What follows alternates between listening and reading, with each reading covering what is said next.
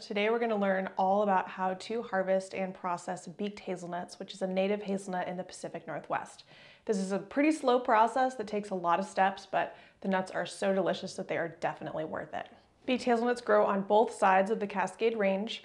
On the west side of the Cascade Range, they don't tend to fruit as much. They do have a couple of fruits, but I find that the squirrels usually get to them. I don't know if that's because they have a lot of coverage over them and so they don't get enough sun to really heavily fruit. East of the Cascades, I find that this plant fruits way more. And by fruit, I mean like it just bears more nuts per bush.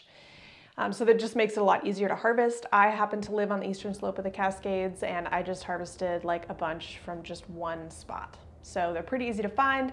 And I also find that there's not as much competition from squirrels and it's a little bit easier to like leave squirrels enough for them.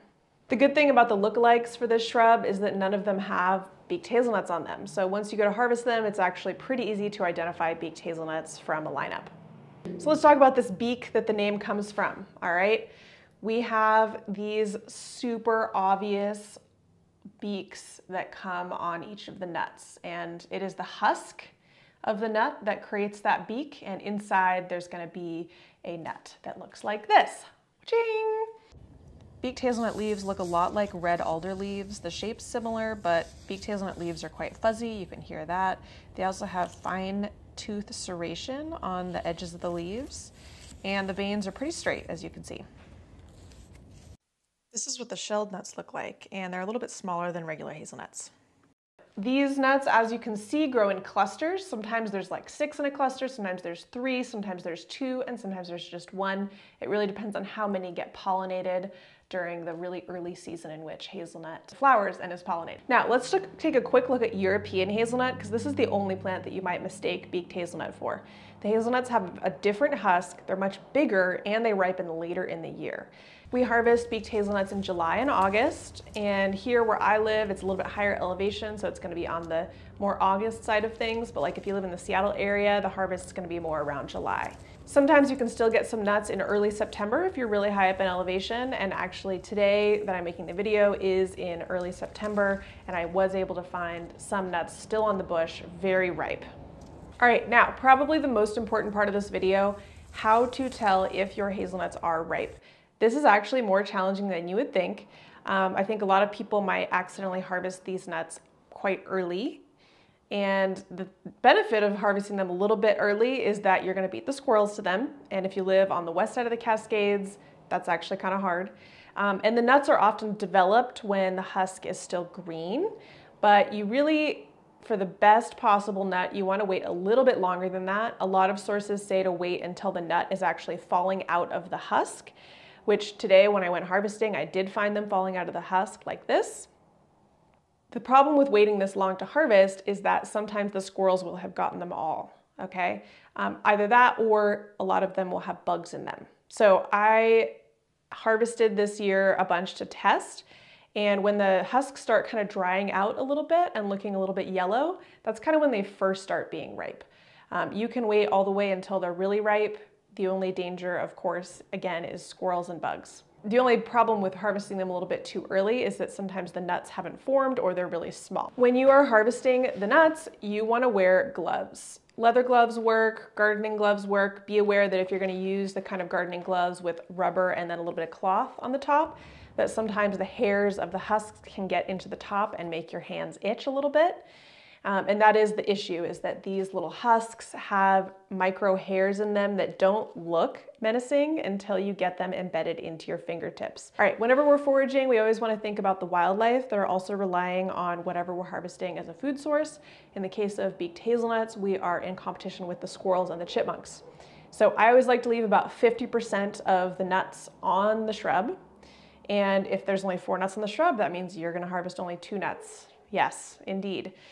City squirrels, especially if you're harvesting like in a really urban area, they don't have a lot of food sources, so it's really important to leave enough for them so that they can have their natural food and maybe aren't like digging in trash cans for food, because that's a bummer. All right, next we need to dry our nuts. This takes about 2 weeks. We want to wait until the husk is completely dry and peels off really easily. Here are some dried nuts that have been drying right over there in my sunroom. Hazelnuts and nuts in general do go rancid if you just crack them and store them on the shelf at room temperature. I would recommend not storing them for longer than 3 months or so. They do go rancid, which you can smell. It smells kind of tangy and metallic. It's a smell that I really don't like, and rancid nuts are actually kind of bad for you because they have free radicals in them that can damage your cell walls, which is true of all rancid oils. Yikes. So you can either store your nuts in the freezer, you can store them in the shells, which they store for a little bit longer than that. Freezer, I wouldn't keep them in there for more than a year or so. But kind of the best solution is just to eat them when they're fresh and in season, and then leave it for that. All right, our goal here is to basically rub the husks off of the nuts. And we can do that by kind of rubbing them between our fingers, and eventually, woo, the nut will pop right out. There you go.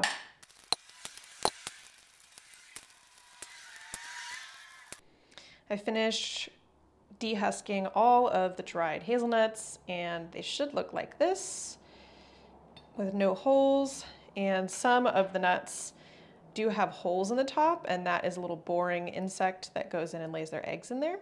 So, and it eats the nut. So we want to discard those. There's what the husks look like after they've been peeled off. And let's also look at this guy. This isn't a hole per se, but it's kind of like a brown discoloration. There's probably a bug inside this one as well. You can always crack it if you're unsure. Now we're going to roast the nuts in the shells because it makes them easier to take the shells off. I have the oven at 300 degrees and I'm going to put them in there for 20 minutes. All right, they are all done. So we're going to take them out. And they're a little bit browner than when I put them in there, which is a good sign. And they smell nice and nutty. This is the nutcracker I used. I got it on Amazon, but you can also get them from kitchen stores.